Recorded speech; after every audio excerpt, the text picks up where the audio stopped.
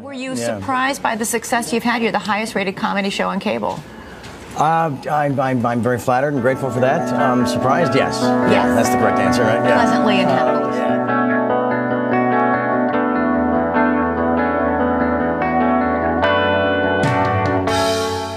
And what makes you a good dad? Everything.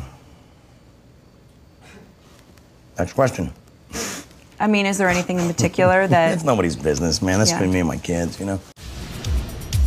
It's been a tough few months for you. There's a lot of things that the people aren't aware of. Denise Richards alleges that Bob and Max have slapped, punched, spat on her children. One of the photos of Bob, there is a burn mark or slap mark. How difficult was it for you to have to give them up? There's a lot of elements involved that made it very, very difficult. Denise caught in the middle of Hollywood's ugliest custody battle between her ex, Charlie Sheen, and his ex, Brooke Mueller.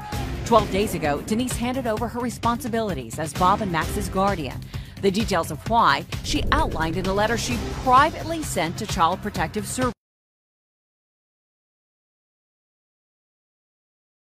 Child Protective Services. November the 5th, that 7-page letter went viral, and allegations of the boys being violent to dogs and playing with their feces went public. My children disclosed just sexual abuse in early 1993. They were masturbating. They were pulling their pants down at the supermarket.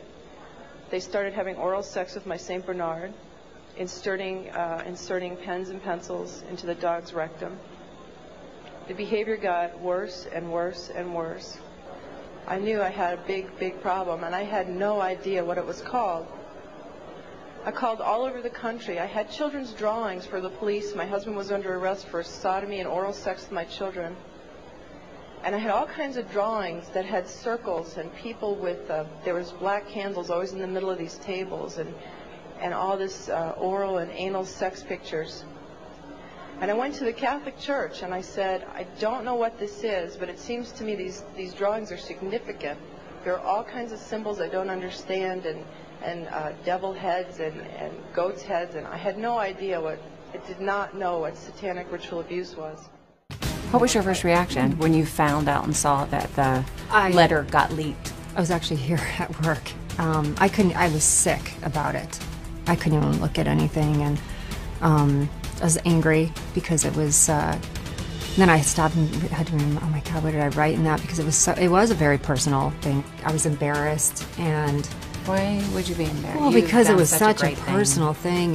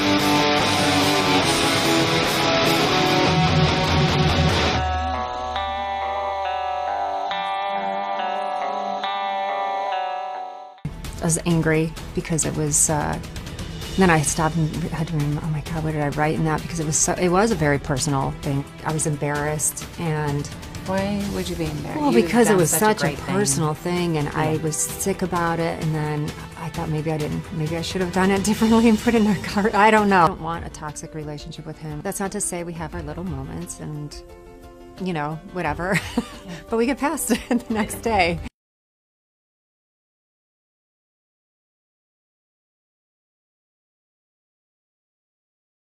I can tell you that the #1 problem in Hollywood was and is and always will be pedophilia. That's the biggest problem for children in this industry. The casting couch even applies to children. Oh yeah. Not in the same way. It's all done under the radar.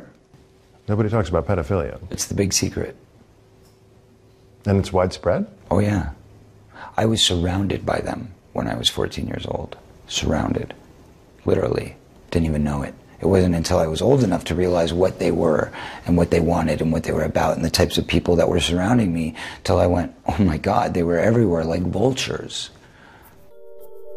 Vultures who Feldman says abused him and his best friend, the late child actor Corey Haim, his co-star in The Lost Boys. Well, what happens if my mom is dating the head vampire? Feldman says the trauma of that pedophilia contributed to Haim's death. There's one person to blame in the death of Corey Haim, and that person happens to be a Hollywood mogul. And that person needs to be exposed, but unfortunately I can't be the one to do it. But the person that knows who did it and knows who he is watching right now, I guarantee you.